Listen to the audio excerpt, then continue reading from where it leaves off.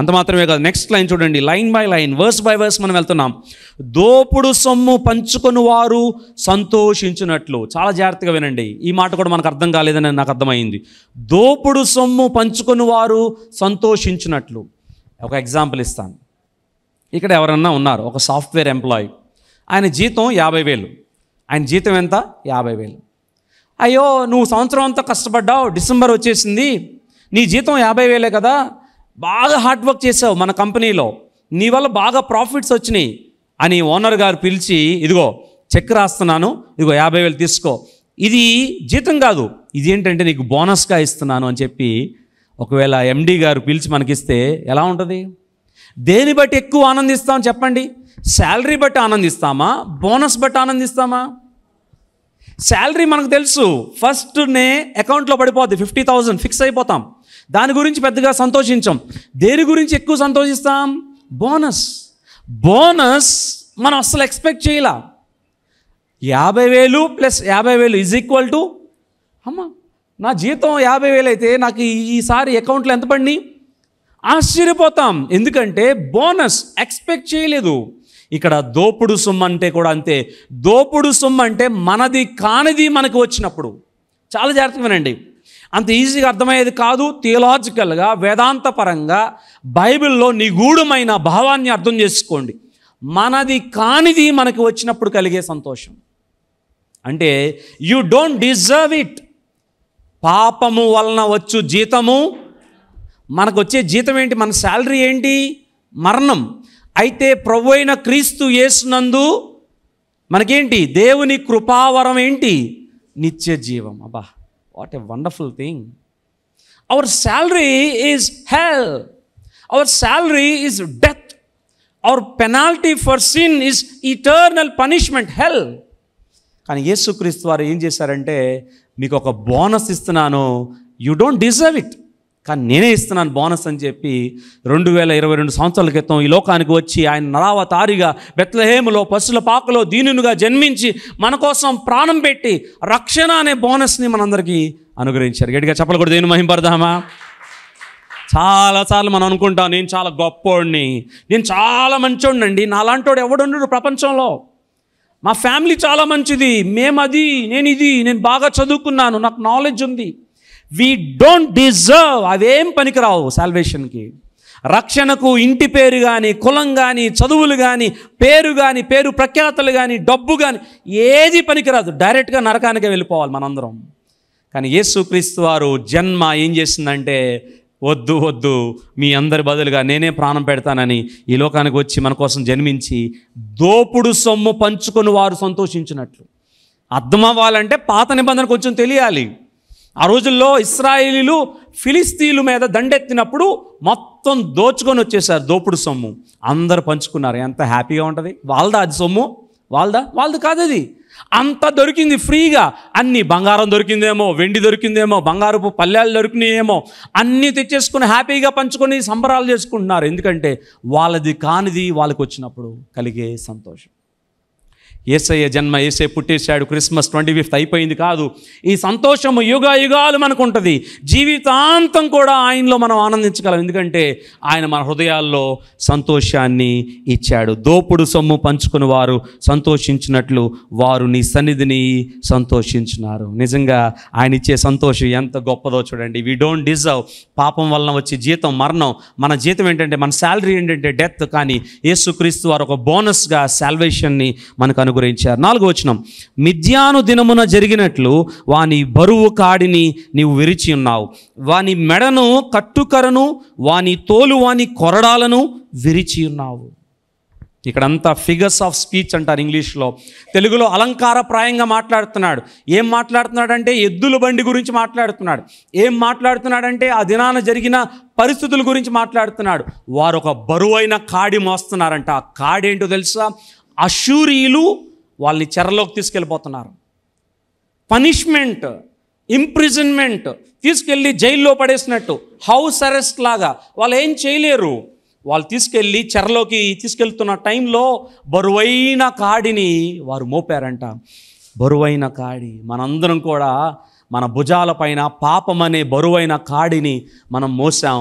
కానీ యేసుక్రీస్తు వారి యొక్క జన్మ ఆ బరువుని ఎత్తి కింద పడేసింది. Praise the lord. ఇక మనం ప్రయాసపడి భారము మోసుకొనుచున్న సమస్త జనులారా నా ఎదుకు రండి, నేను మీకు విశ్రాంతి ఇస్తాను. మీరేం మోయవసరలా. మీ పాప భారం చూస్తే చాలా బరువు ఉంటుంది. చెప్తాను చాలాసార్లు, మా యవనస్తులు చెప్తుంటాను. ఒక ఆవిడ ముసలావిడ అవుట్స్కర్ట్స్లో అంట బరువు మోయలేక నడుస్తుందంట. ఒక ఆయన కార్లు చాలా స్పీడ్గా వెళ్ళిపోతున్నారంట. అయ్యో పాపం ముసలావిడ కదా అని చెప్పి వెనక్కి తిరిగి చూశారు. ఆపి ఆవిడని ఎక్కించుకున్నారంట. అమ్మా బరువు మోయలేకపోతున్నావు, పెద్దదానివి ఎక్కి వెనకాల కూర్చోమ్మా అంటే ఆమె సరేనండి థ్యాంక్స్ అని చెప్పి ఎక్కి కారు ఎక్కి కూర్చుందంట. ఏసీ కారు చక్కగా కూర్చొని చక్కగా కారు వెళ్ళిపోతున్నప్పుడు ఎందుకో ఈయన వెనక్కి తిరిగి చూశాడంట. ఆ బరువు అయిన మూటని ఇంకా ఇక్కడ భుజాన మీద పెట్టుకుందంట. అమ్మా ఆ బరువు మొయ్యలేకపోతున్నావనే కదా నేను ఎక్కించుకున్నాను నేను కారు, నువ్వు కారు ఎక్కి కూడా బరువు మోస్తావు ఎందుకు?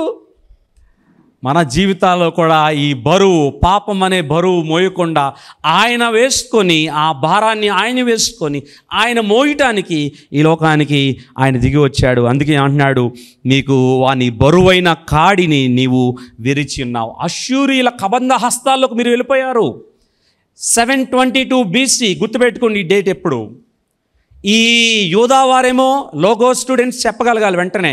586 BCలోనేమో యూదావారు బబులోన్ చెరలోకి వెళ్ళిపోయారు. 722 BCలోనేమో ఇజ్రాయెల్ వారు అష్షూరీయుల క్యాప్చర్, ఆ చెరలోనికి వెళ్ళిపోయారు.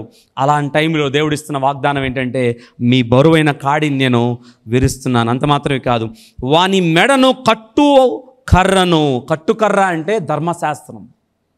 They were in the clutches of the law. ధర్మశాస్త్రం ఏం చెప్తే అదే చేయాలి. ఎద్దుల బండికి అది సరైన డైరెక్షన్లో వెళ్ళాలంటే కట్టుకర్ర ఉండాలి. ఈ కట్టుకర్రను కూడా నేను తీసివేస్తున్నాను. ఈ కట్టుకర్ర ధర్మశాస్త్రం అనే దాంట్లోనే మీరు ఉంటున్నారు, ఇది మీకు సిలువ ద్వారా తీసివేస్తున్నాను. వాని తోలు వాని కొరడాలను విరిచి ఉన్నావు.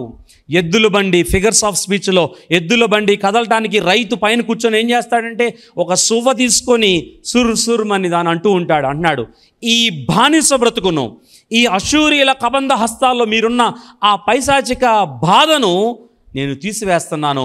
మీకు సంతోషాన్ని ఇవ్వడానికి ఈ లోకానికి వచ్చి నేను జన్మిస్తున్నాను. మనందరి జీవితాల్లో ఆయన ఇచ్చే సంతోషము ఎంత గొప్పది, అర్థం చేసుకుంటే ఎంత గొప్పది. 5వ వచనం, యుద్ధపు సందడి చేయు యోధులందరి జోళ్ళును, రక్తములో పొర్లింపబడిన వస్త్రములను అగ్నిలో వేయబడి దహింపబడును. అక్కడ యుద్ధ వాతావరణం. భయం వేస్తుంది. అమ్మో అష్షూరీయులు చంపేస్తారేమో, అష్షూరీయులు అటాక్ చేస్తారేమో అని చెప్పి భయపడిపోతున్న తరుణంలో ఇంకా మీకు యుద్ధము ఏమాత్రం ఉండదు. There will be A piece in the land of Israel. యుద్ధ వాతావరణాన్ని తీసివేస్తున్నాను అని చెప్పి దేవుడు వారికి వాగ్దానం చేశాడు. యుద్ధపు సందడి చేయు యోధులందరి జోళ్ళును, రక్తములో పొర్లింపబడిన వస్త్రములను అగ్నిలో వేయబడి దహింపబడును. క్రిస్మస్ అనగానే లూకాసు వార్త 2వ అధ్యాయము, మత్తయి వార్త 2వ అధ్యాయం అదే చెప్తారులే అనుకుని ఒకవేళ వచ్చి ఉండొచ్చు. కానీ విభిన్నమైన పాత నిబంధన పాఠ్యభాగాలు మనం చూస్తున్నాం. అర్థం చేసుకోవడానికి ప్రయత్నం చేయండి. నిజంగా దేవుని యొక్క జన్మ మన జీవితాల్లో ఎంత గొప్ప విషయాన్ని జ్ఞాపకం చేస్తుందంటే, ఇంకా there is no more war. మన జీవితాల్లో చాలా బ్యాటిల్స్ ఫేస్ చేస్తూ ఉంటాం. There are wars in our lifes. కానీ దేవుడు ఆ దినాన యెషయా భక్తుని ద్వారా ఇస్తున్న ప్రవచనం ఏంటంటే, రక్తం ఇంకా ఏరులై పారటానికి వీలు లేదు. ఎక్కడ చూసినా ఆ రోజుల్లో యుద్ధాలు, మిద్యాను నుండి, అలాగే ఫిలిస్తీన్ల నుండి, అష్షూరీయుల నుండి, బబులోన్ నుండి అన్ని ముప్పేట దాడి ఉంది ఇజ్రాయెల్ రాజ్యానికి. కానీ దేవుడు ఇస్తున్న వాగ్దానం ఏంటంటే, యుద్ధం, రక్తం ఏరులై పారడానికి లేదు. ఇంకా ఆ రక్తం మీరు కాదు, రక్తపు మరకలు నేనే భరిస్తాను, ఆ రక్తాన్ని నేనే భరిస్తాను, నేను సిలువలో రక్తాన్ని చిందిస్తానని చెప్పి యేసుక్రీస్తు వారు ఈ లోకానికి దిగి వచ్చి మన కోసం ఆయన జన్మించారు. అబ్బా, మొదటి 5 వచనాలు అర్థం చేసుకుంటే, మొదటి వచనంలో వేదన, మబ్బు నిలువలేదు. బైబిల్స్ మీ చేతుల్లో ఉంటే మీరు చూస్తున్నారు, నేను నమ్ముతున్నాను. అక్కడ అవమానం ఉంది. 2వ వచనంలో ఏమో చీకటి ఉంది, మరణ ఛాయలు ఉన్నాయి. 3వ వచనంలోనేమో వారికి సంతోషం లేని ఈ టైం అది. 4వ వచనంలో ఏమో అక్కడంతా వాళ్ళు కట్టివేయబడ్డారు. 5వ వచనంలోనేమో యుద్ధ వాతావరణంలో ఉన్నారు. అలాంటి టైంలో 6వ వచనంలో దేవుడిస్తున్న వాగ్దానం చూడండి. ఏలయనగా, ఎందుకంటే మనకు శిశువు పుట్టెను, మనకు కుమారుడు అనుగ్రహింపబడెను, ఆయన భుజము మీద రాజ్యభారముండును. ఇంకా మీరు కంగారు పడాల్సిన అవసరం లేదు. మిమ్మల్ని అందరినీ the chapter 9 talks about the deliverance, విడుదల గురించి. వాళ్ళు బంధకంలో ఉన్నారు, బంధకం నుంచి విడిపించడానికి యేసుక్రీస్తు వారు జన్మించాడనే విషయాన్ని యెషయా భక్తుడు తెలియజేస్తున్నాడు. డెలివరెన్స్ ఏంటంటే, మీకు శిశువు పుడుతున్నాడు, మనకు కుమారుడు అనుగ్రహింపబడును, ఇక యూదా రాజులు పరిపాలించడానికి అవకాశం లేదు, ఆయన భుజం మీద రాజ్యభారం ఉంటుంది. ఇక్కడ చూడండి, ఆశ్చర్యకరుడు, ఆలోచనకర్త, బలవంతుడైన దేవుడు, నిత్యుడగు తండ్రి, సమాధానకర్తయగు అధిపతి అని అతనికి పేరు పెట్టబడును. 4 విషయాలు, 4 క్యారెక్టరిస్టిక్స్ నేమ్స్ ఆఫ్ గాడ్. దేవుని గురించిన 4 నామాలు ఇక్కడ జ్ఞాపకం చేస్తున్నాడు. ఆశ్చర్యకరుడు, ఆలోచనకర్త. పెలే యోయక్స్ హీబ్రూ టెక్స్ట్ చూస్తే హీబ్రూ మాట ఆశ్చర్యకరుడు, ఆలోచనకర్త ఒకే మాట అది. పెలే యోయక్స్ అంటే వండర్ఫుల్ కౌన్సిలర్. ఆయన ఎలాంటి వండర్ఫుల్ అంటే వివరించడం కూడా కష్టమేమో. Exceeding and super natural God, beyond our expectations. మీకు ఒక శిశువు పుట్టబోతున్నాడు, మీకు ఒక దేవుడు మెస్సైగా జన్మించబోతున్నాడు. ఆయన ఎలాంటి వాడంటే, he's a wonderful councillor who has full of wisdom. ఆయన బోధ అద్భుతంగా ఉండబోతుంది, సరైన మార్గంలో మిమ్మల్ని నడిపించబోతున్నాడు ఆ శిశువు అనే విషయాన్ని అక్కడ జ్ఞాపకం చేస్తున్నాడు. ఆయన ఆశ్చర్యకరుడు అనే హీబ్రూ మాట ఎక్కడ ఉందంటే, నిర్గమాకాండము 15వ అధ్యాయంలో ఏం జరిగింది కాంటెక్స్ట్? ఎర్ర సముద్రము 2 పాయలైంది. అక్కడ యూజ్ చేశాడు ఈ వర్డ్. ఆశ్చర్యం, సముద్రం ఏంటి 2 పాయలు అవడం ఏంటి? ఈ పుట్టబోయే శిశువు ఎలాంటి వాడంటే సామాన్యమైన వాడు కాదు, అందరూ పుట్టినట్లు కాదు. He is a wonderful councillor. 2వ మాట అక్కడ ఉపయోగించాడు, బలవంతుడైన దేవుడు. హీబ్రూలో ఎల్ గిబోర్. ఎల్ అంటే యావే దేవుడు, గిబోర్ అంటే మైటీ.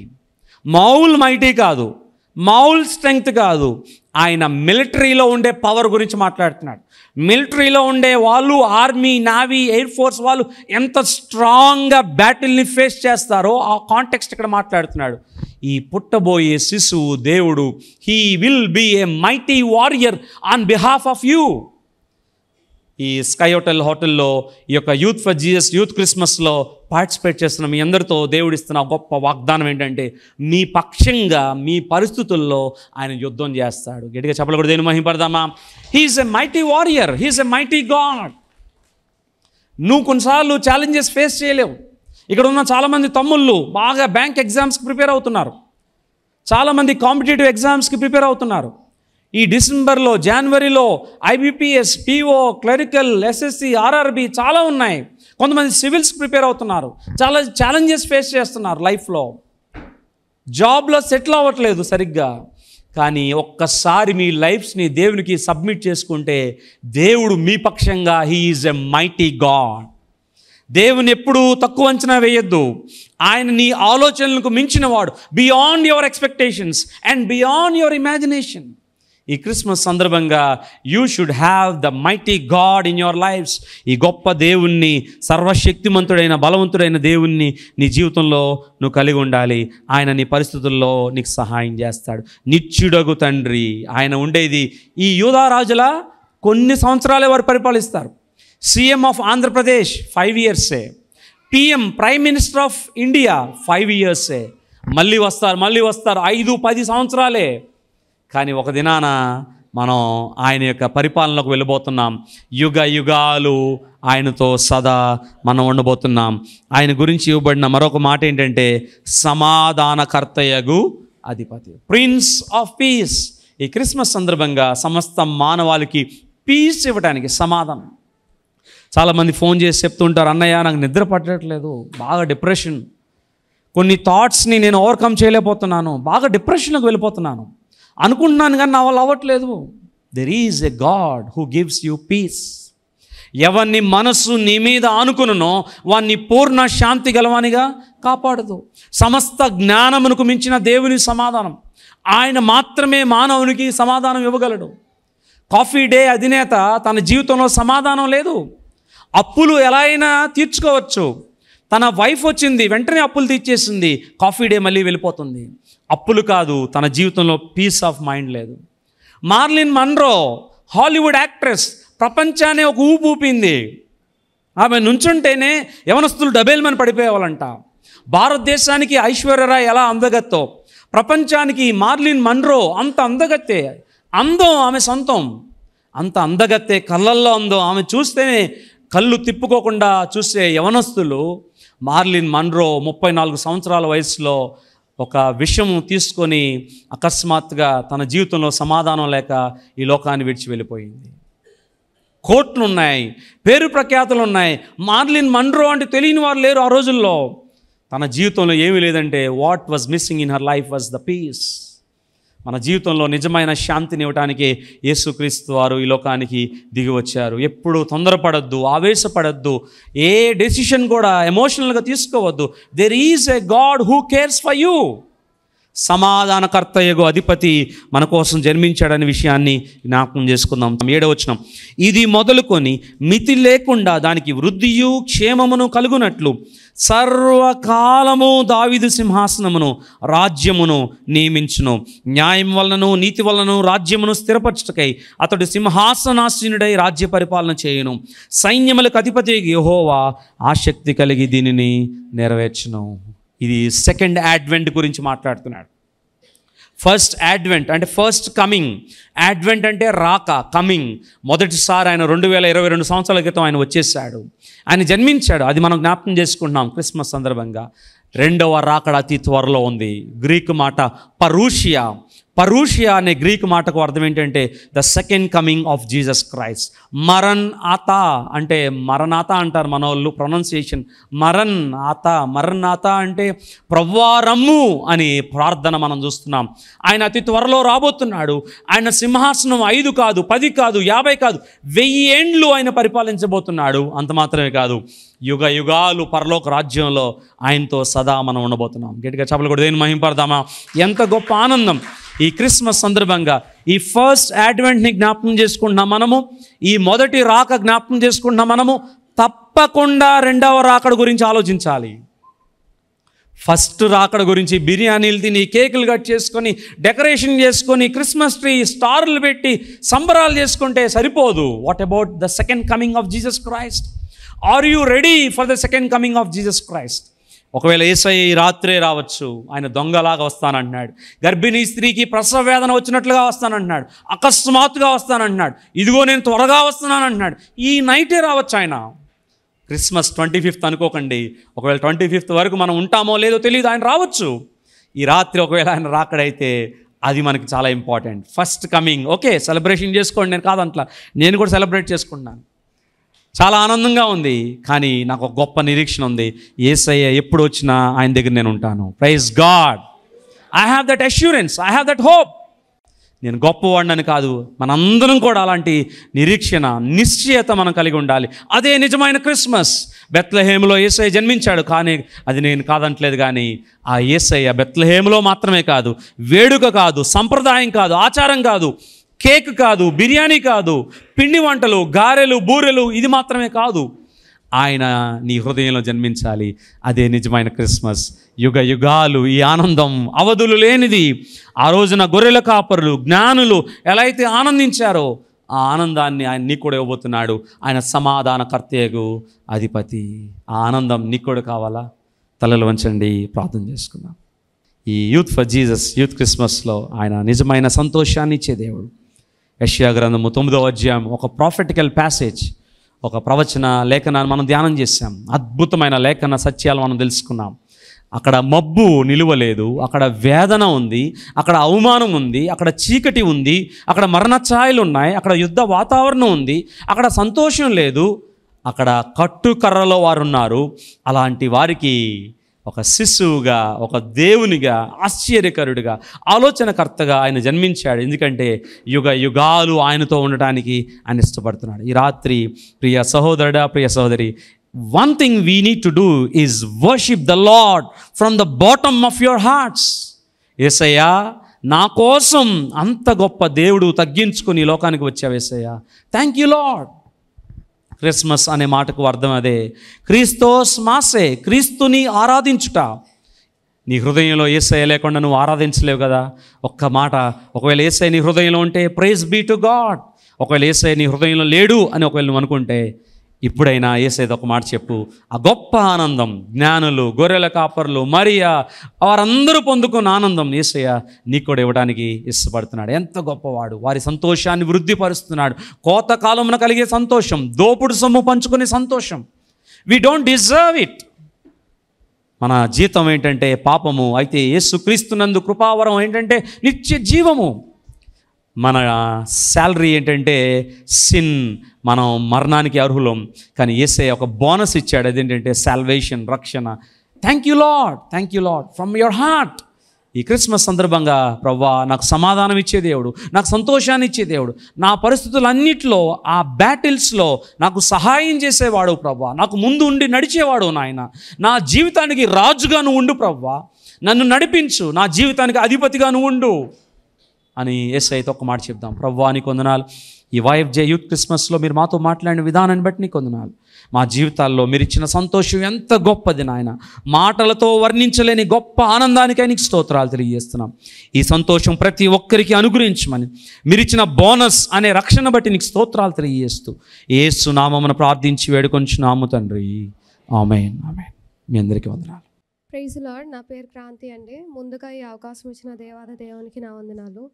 అండ్ ఈ ఈ యూత్ క్రిస్మస్లో నాకు నా టెస్ట్ మనీ షేర్ చేసుకోవడానికి, యాక్చువల్లీ డెలివరీ తర్వాత నేను ఎక్కడ నా చర్చ్లో కూడా టెస్ట్ మనీ చెప్పలేదు.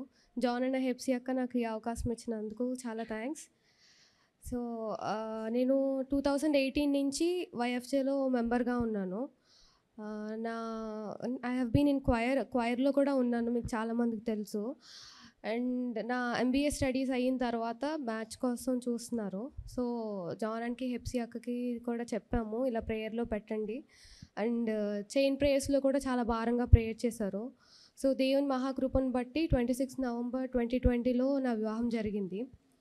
సో మ్యారేజ్ అయిన తర్వాత కూడా ఇంకా అక్క కానీ అన్న కానీ కాల్స్ చేసి ఎలా ఉందమ్మా, స్పిరిచువల్ లైఫ్ ఎలా ఉంది, మీ హెల్త్ అంతా ఎలా ఉంటుంది ఏంటి అని కూడా అడిగేవారు. సో తర్వాత we are planning for the kids అనమాట. So I had a health issue. నాకు హెల్త్ ఇష్యూ ఉండడం వల్ల కొంచెం డిలే అవుతుంది. సో ఏంటి మెడిసిన్స్ ఏమైనా యూస్ చేయాలా, డాక్టర్స్ ఏమో ఓకే పర్వాలేదు అంటున్నారు, but I had a mild issue ఉందన్నమాట. సో హెప్సీ అక్క కూడా చెప్పాను, అక్క వాళ్ళు సో బాగా సపోర్ట్ చేశారనమాట. అంటే స్పిరిచువల్గా స్ట్రెంగ్త్ ఇచ్చారు. సో కొన్నిసార్లు మనం చాలా మెంటల్గా డౌన్ అయిపోతూ ఉంటాము. ఫిజికల్గా మనం స్ట్రాంగ్గా ఉన్నా స్పిరిచువల్గా లేకపోతే అది చాలా డౌన్ఫాల్ అయిపోతాం అనమాట. సో ఆ టైంలో ప్రార్థన టీవీలో జాన్ అన్న హెప్సీ అక్క వాళ్ళది ఇంటర్వ్యూ, ఫేస్ టు ఫేస్ ఇంటర్వ్యూలా జరిగేదన్నమాట. అప్పుడు అక్క షేర్ చేసుకున్న మాటలు చాలా బాగా అనిపించింది. దేవునికి అసాధ్యమైనది అంటూ ఏది ఉండదు, దేవునికి సమస్తం సాధ్యమే అని. సో అక్కకి she was blessed with 2 kids అనమాట. సో నా లైఫ్లో కూడా ఎందుకు అలా జరగదు అని నేను విశ్వసించాను. అండ్ నేను మా హస్బెండ్ మంగళగిరిలో ఉంటాము. ఆల్ ది వే విజయవాడ నుంచి మా దగ్గరికి వచ్చి ప్రేయర్ చేసి కూడా వెళ్ళారు. అప్పుడు జాన్ అని చెప్పాడు అనమాట, మా హస్బెండ్ వాళ్ళ గ్రాండ్ ఫాదర్ వీళ్ళందరూ సేవలో ఉన్నారు, మీరు ఎందుకు చాలా వర్రీ అవుతున్నారు, మీకు ఎప్పుడు బ్లెస్సింగ్స్ ఉంటాయి, you don't get worry about anything, prayer చేసుకో. అలాగే కీర్తనలు 113:9 సామ్స్ 113:9 ఆయన సంతులేని దానిని ఇల్లాలుగాను, కుమారుల సంతోషం తల్లిగాను చేస్తాను అని చెప్పారు. Will blessed with barren women with house and joyful mother of children అని చెప్పారనమాట. సో అమ్మ నువ్వేం టెన్షన్ పడకు, ఎప్పుడు ఇది ప్రేయర్లో పెట్టుకుని నువ్వు ప్రేయర్ చేసుకో అని చెప్పారు. అండ్ ఇలా మీటింగ్స్ జరిగినప్పుడు ఆనంద్ కుమారి ఆంటీతో కూడా చెప్పా, ఇలాగా నువ్వేం వరి పడకమ్మా, నువ్వేం టెన్షన్ పడకు, దేవుడే చూసుకుంటారని కూడా చెప్పారనమాట. వీన్ వెరీ ఎంకరేజింగ్ అనమాట. సో సరే, తర్వాత నా first wedding యానివర్సరీకి I got conceived అయ్యాను. 3rd month ప్రెగ్నెన్సీలో ఉన్నాను. దేవుని మహాకృపను బట్టి అంతా నా ప్రెగ్నెన్సీ జర్నీ అంతా బాగుంది. So when I was in 8th month of pregnancy ఒక హెల్త్ ఇష్యూ వచ్చింది. ఐ గాట్ అడ్మిటెడ్ ఇన్ హాస్పిటల్లో అడ్మిట్ చేశారు. ఏంటంటే 7th మంత్ వచ్చి 1 వీకే అయిందనమాట. సో ఏంటంటే డాక్టర్ సెడ్ నీకు మైల్డ్ పెయిన్స్ వస్తున్నాయి, నీకు తెలియట్లేదు. సో ఒకవేళ నీకు డెలివరీ అయినా నీకు ప్రీమెచ్యూర్ బేబీగా ఉంటారు, ఇంక్యుబేటర్లో పెట్టాల్సి వస్తుంది అని చెప్పినప్పుడు సో వెరీడ్ అనమాట. ఏంటిది దేవుడేమో ఇచ్చారు, ఏంటి ఇలా అయింది అన్నప్పుడు ఇంకా నైట్ 1 hour ఆ టైంకి మేము అక్కకి మెసేజ్ చేసా ఇలా అంటున్నారని. చైన్ ప్రేయర్స్లో పెట్టినప్పుడు అందరూ ప్రేయర్స్ చేశారు. అండ్ నెక్స్ట్ డే హాస్పిటల్కి కూడా వచ్చారనమాట అన్నోళ్ళు. నువ్వేం టెన్షన్ పడకు, దేవుడు ఇచ్చారు, ఇదంతా దేవుడే చూసుకుంటారని చాలా ఎంకరేజింగ్ ఇచ్చారు. సో అంతా బాగా జరిగింది. దెన్ డెలివరీ టైంకి వచ్చినప్పుడు 2 days నుంచి నేను పెయిన్స్తో సఫర్ అయ్యాను అనమాట. అందరూ అన్నారు షీస్ వెరీ టిమిడ్, అసలు చాలా భయస్తురాలు తనకి, she can't do that, normal delivery అసలు క్రాంతికి అసలు అవ్వదు అన్నట్టు అన్నారు. కానీ ఆయన చిత్తం ప్రణాళిక బట్టి అండ్ మీ అందరి ప్రేయర్స్ని బట్టి మరి ముఖ్యంగా స్పిరిచువల్గా స్ట్రెంత్ చేస్తున్న జాన్ అండ్ హెప్సీ అక్క వల్ల got normal delivery and blessed with a baby girl. So ఇంత మేలు దేవుడు మనకిస్తున్నాడు అంటే అదంతా ఆయన కృప. మరి ముఖ్యంగా మనం మూవ్ ఆన్ అయిపోవచ్చు. స్పిరిచువల్గా మేము ఎదుగుతున్నాం, రోజు బైబిల్ చదువుతున్నాం, ఫ్యామిలీ ప్రేయర్స్ ఇలా ఉండొచ్చు. కాకపోతే దీన్ని మన చర్చెస్తో పాటు మనని లీడ్ చేయడానికి ఒక మెంటర్గా ఉండడం చాలా ఇంపార్టెంట్. అలా జాన్ అన్న హెప్సీ అక్క నా లైఫ్లో ఎప్పుడూ ఉన్నారు and I'm very thankful to them. ఈ అవకాశం ఇచ్చినందుకు మీకు చాలా థ్యాంక్స్.